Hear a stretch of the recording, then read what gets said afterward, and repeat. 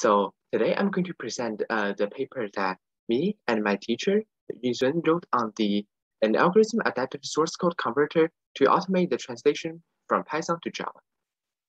So here, let's go to the abstract. There's nearly as many programming languages in this world as human language, but the conversion between these languages of computers are still a developing field. There are comprehensive translations between all human languages, but there aren't many for programming languages.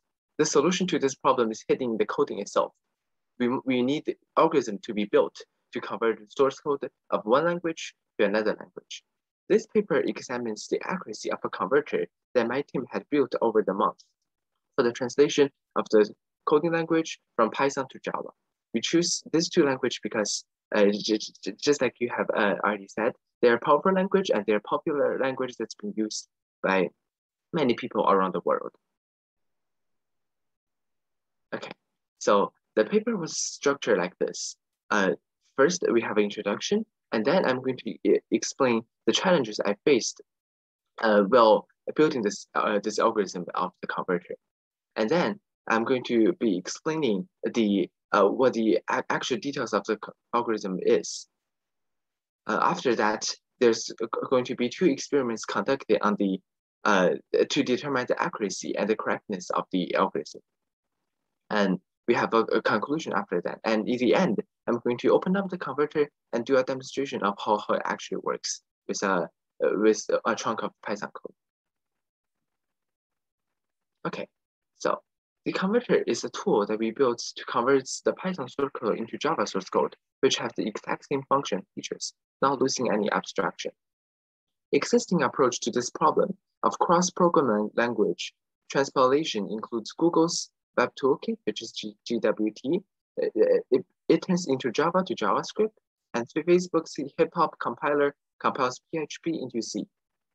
Our compiler definitely cannot do as powerful as these two approaches of the tech giants, but however, it's on the same direction as those two approaches.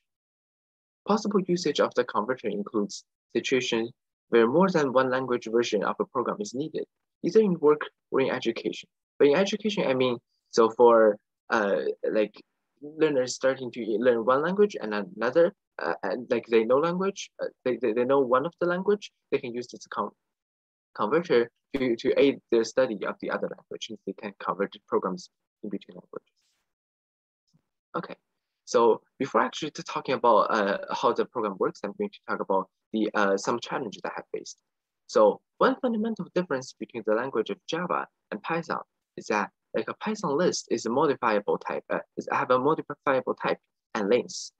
Meanwhile, Java has two similar structures, array and array list, both not fitting with both of the property that the Python list have. Our converter have choose to use the Java arrays as the correspondent of Python list. To solve the fixed data type that Java arrays have, the types of the arrays are declared as object. However,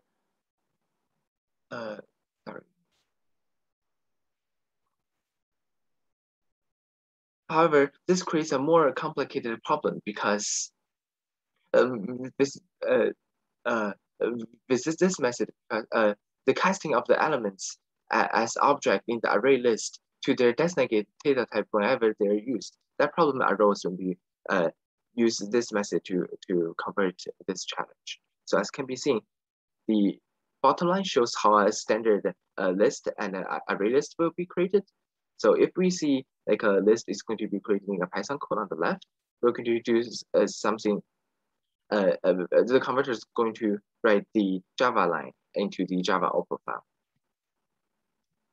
Okay, next, variables.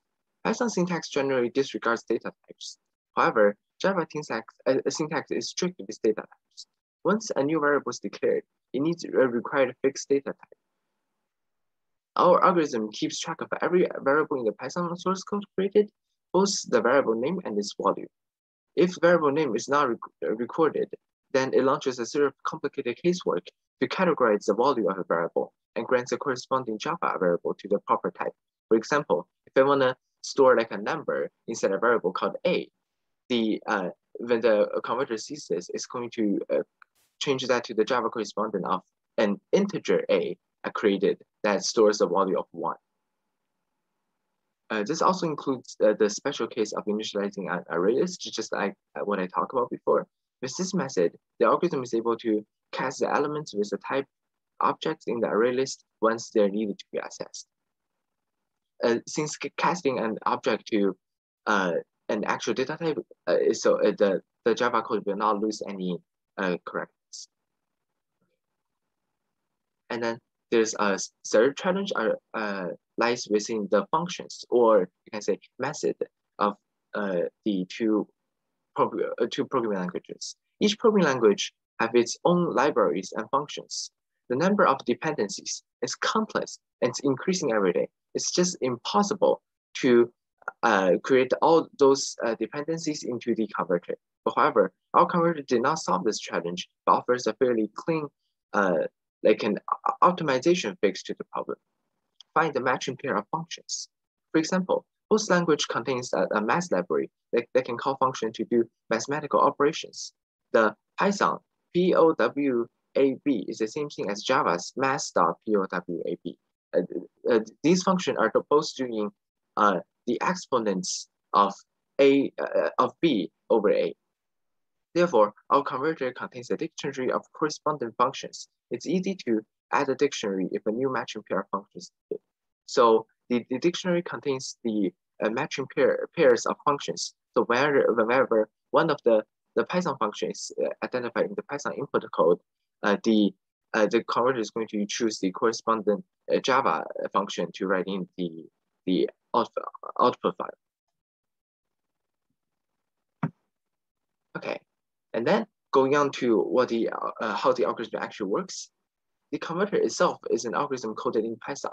It functions like a line-by-line enumeration method, using massive if and else statement to case out each of the section of the input Python source code. It uses string parsing to identify certain structures in the code and convert it to Java code.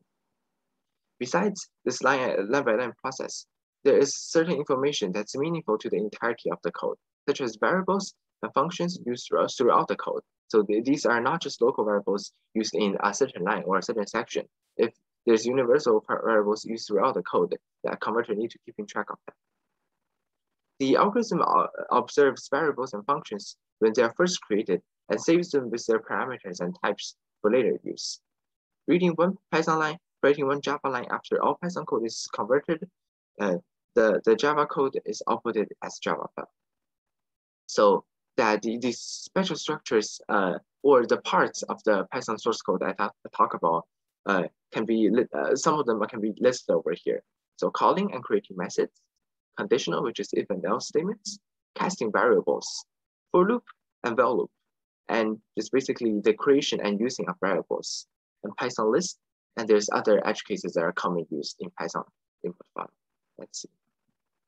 Okay, here is an image and goes through the overall procedure of the algorithm that we have built. So first, as can be seen over here, the Python file, after the converter receives the input Python file, it takes one single Python line at a time and goes through this process of seeing if it's a function, if it's dealing with a function, or if it's a conditional, or if it's casting variable types, or it's transversion, which means for loop and while loop or other kinds of loops, or it's creating or updating variables, or it could be converting list from array list, or there could be just more edge cases of, for example, there's special function lengths, and then there's reading and writing files.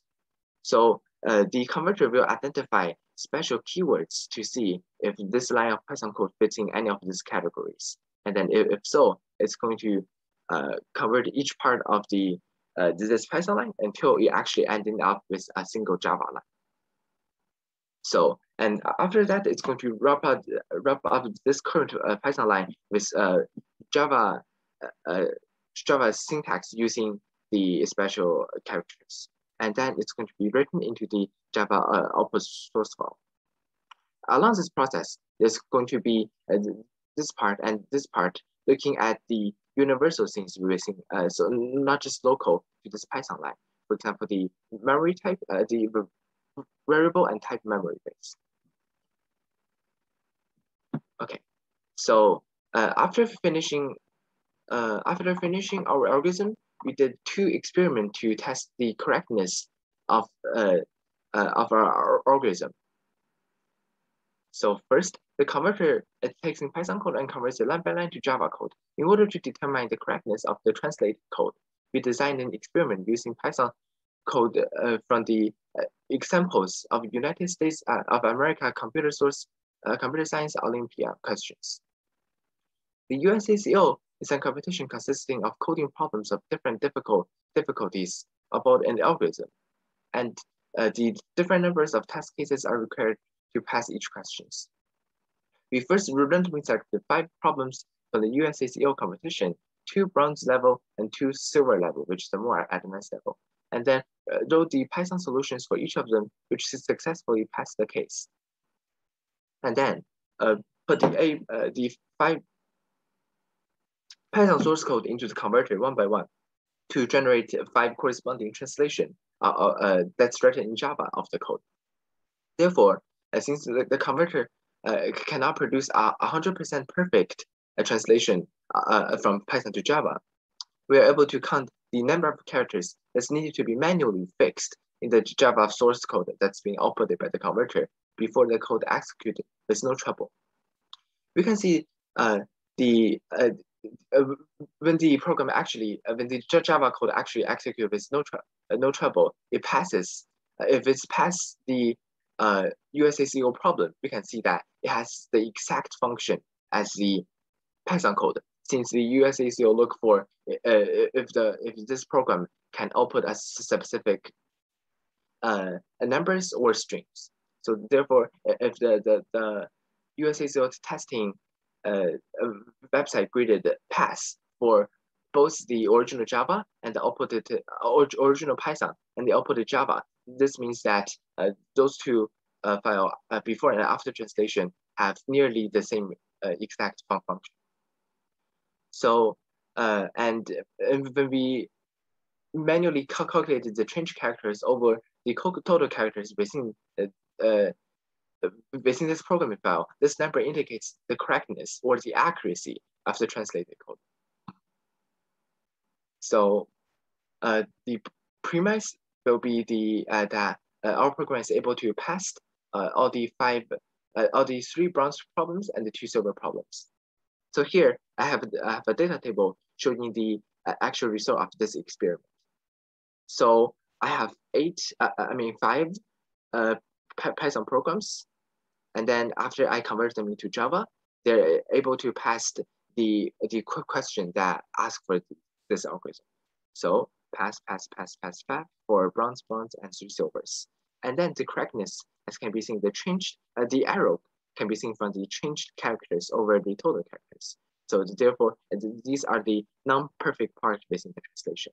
So the first program, the error rate was 8.6%. So this is about 8.6% of the code within the entire program that need to be manually changed. And the second one is 3.2. The third one is 11.7. The fourth one is 10.3. The fifth one is 12.5%. So on average, the accuracy will be 100% minus the error rate, which is 9.26%. So that will be about 91%. The percentage on the left indicated the ratio that's manually fixed in the converted code due to unavoidable syntax and logical errors. Until the code is executed without mistake, the measurement of the correctness of the translation process, the average percentage is about 91%. Okay, so since that after manually fixing the code, the experiment demonstrates that it works just as fine as the original Python code by seeing it passes the USACO problem. So therefore, the conclusion can be drawn for this experiment is that the Python code in this field of algorithm building, so after fixing about 9% of the converted Java code, it will have the exact same function of the original Python code using our converter. Okay, moving on to the next experiment. which measures the adaptability to different users. So experiment 1 uses Python code inputs from only one coder, who's the builder of this converter, which is me. However, different coders have different coding habits, which could influence the accuracy of the converter. To test the effectiveness of this converter on different coders, we gather 10 Python code samples from 10 different coders. The length of those programs range from 10 lines to 200 lines. And you use the converter to transpile it into Java code. Analysis done on the 10 outputs are shown below. So as can be seen in the first data table, we use the same method as the experiment 1, the number of characters that did not get converted successfully out of the total characters. So, which means the percentage of error. As can be seen, for different coders, the percentage of the error of translation fluctuates between 2% and 9%.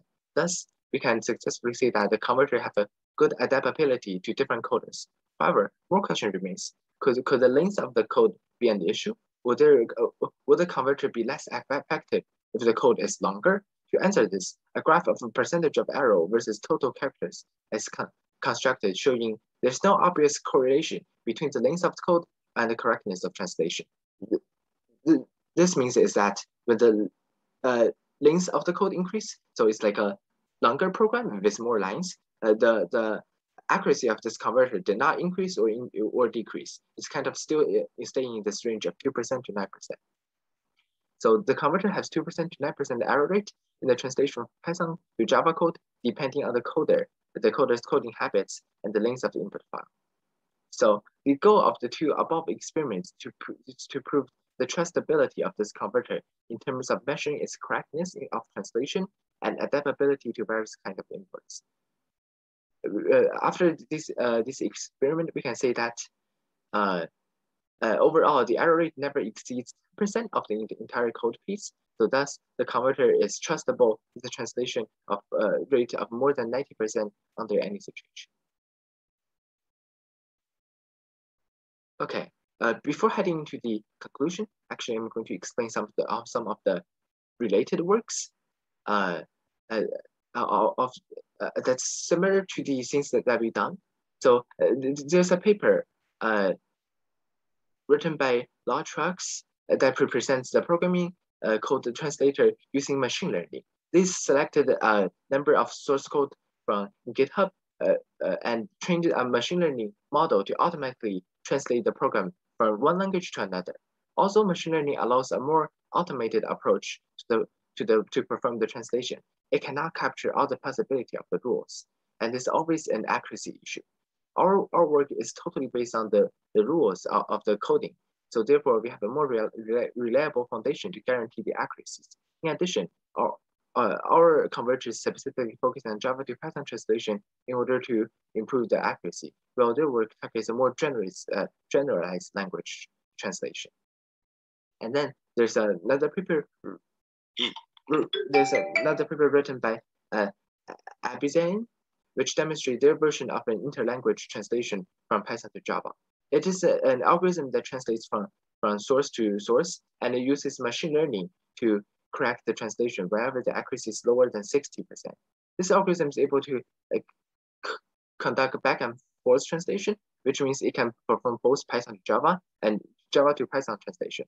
Also, this method does have a more general use, but however, the reliance on machine learning to fix the low accuracy of the translation shows the instability of the translation. Our work focuses on more only handwriting algorithm that involves no AI, which generates a more stable accuracy without worrying about the translation from Java to Python. So because our own focus on Python to Java. And then there's a third paper written by Agrawal that had constructed a tool to convert Python codes into the higher version of Python 3, to convert Python 2 codes into Python 3. It uses statistical machine translation, which is a technique using natural language translation too. Their scores for evaluating the accuracy is as high as 99.37%. This conversion of the code from a previous version to a newer version of the same coding language looks similar to cross-language translation, but they're fundamentally different.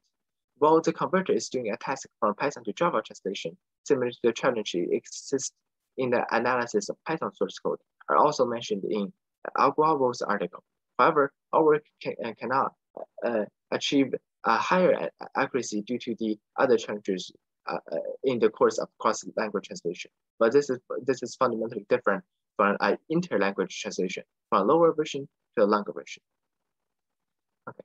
In conclusion, in this paper, we present the converter we built for the task of cross-language translation among the program language, more specifically from the wide use language of Python to Java. Our converter takes in Python source code and outputs Java source code as close as the original code. Our converter is an algorithm handcrafted in Python. In the philosophy behind the algorithm is that it uses enumeration, which means it tests out every possible structure contained in a Python code. The translation process is done line by line, with the algorithm detecting certain structure in the Python code and turning each piece into a corresponding Java version. The accuracy of our converter is about 90%, without considering the involvement of Python dependencies in the input.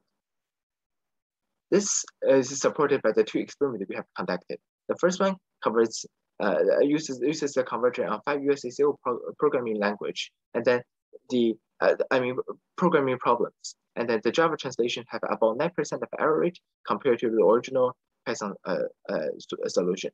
The second experiment tested the converter on code input from 10 different users, and as well as the varying lengths. The accuracy fluctuates between 92% to 98%. So, some of the future things that our team have designated to work on is that first is the accuracy. Also, the full accuracies in the translation for Python to Java is an idealistic task that cannot be achieved with the enumeration method we have been implemented. The current accuracy at roughly about 92% is definitely not the upper limit.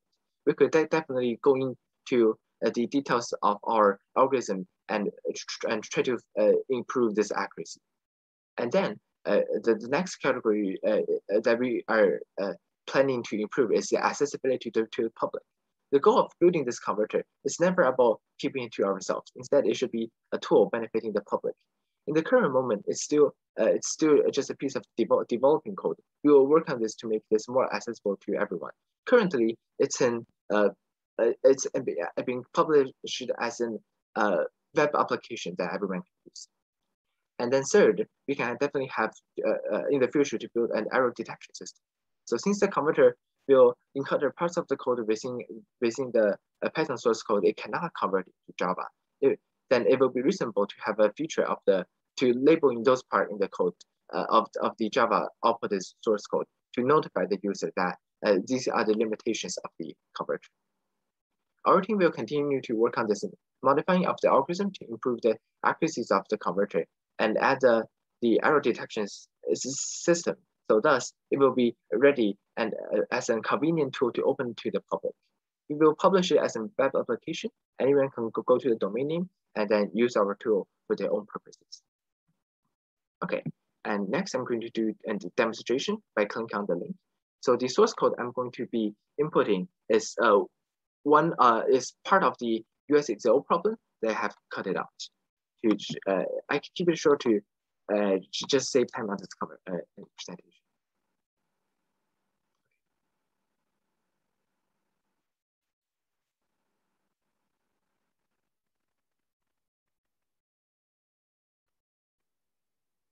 We have to keep this converter in an online IDE, which allows the user to have a domain for their program. So probably it's going to take a bit of time to let the algorithm actually do this. Okay, so here, when I copy and paste the Python code in here, after I click this one convert, you can see that the Java version of this Python code are outputted line by line.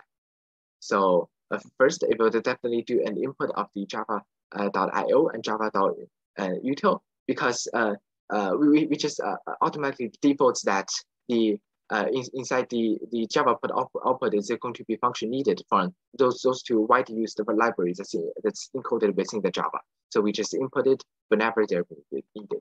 And then there's reading the file inside the Java. Therefore, we use like a similar structure that reads a file in Java. This is Python and this is Java. And then there's setting up the variables and using the array list, which we have over here. And then there's also setting up the out file. And then we can see there's a loop structure over here, a loop, and then there's a nested loop structure over here.